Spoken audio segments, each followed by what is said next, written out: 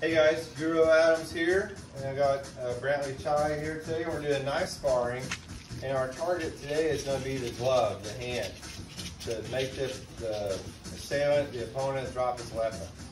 So it's good for training self-defense attributes, fighting attributes that you need for any kind of fighting. It's going to work on footwork, speed, timing, hand-eye coordination, all the fighting attributes that we need. We're going to pay respect. We're doing 30-second rounds. All right. Okay, buddy. You ready? Brantley just turned 7 recently. Yeah. Yeah.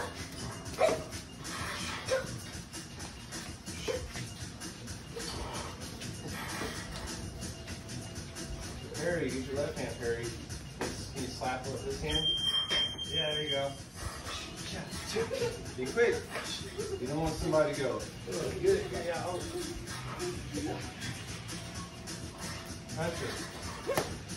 Big Hunter, you're distracting us.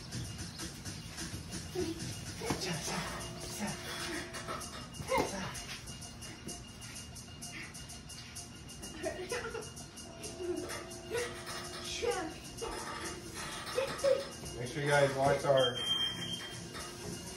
knife fighting or Filipino martial arts knife fighting playlist with Susan Powell and I on full speed. Holy moly! Be fast, like a cat, in and out. Hit the red glove. Whack her glove. Ah, you disarmed me. Oh no. Boom, boom, boom, boom, boom. Alright, 36. Alright, good job. Alright, so there's a little bit of knife sparring. It's training our fighting attributes that we can use for jiu-jitsu, Muay Thai, boxing, street, self-defense, anything that we need. You want to tell them goodbye? Bye.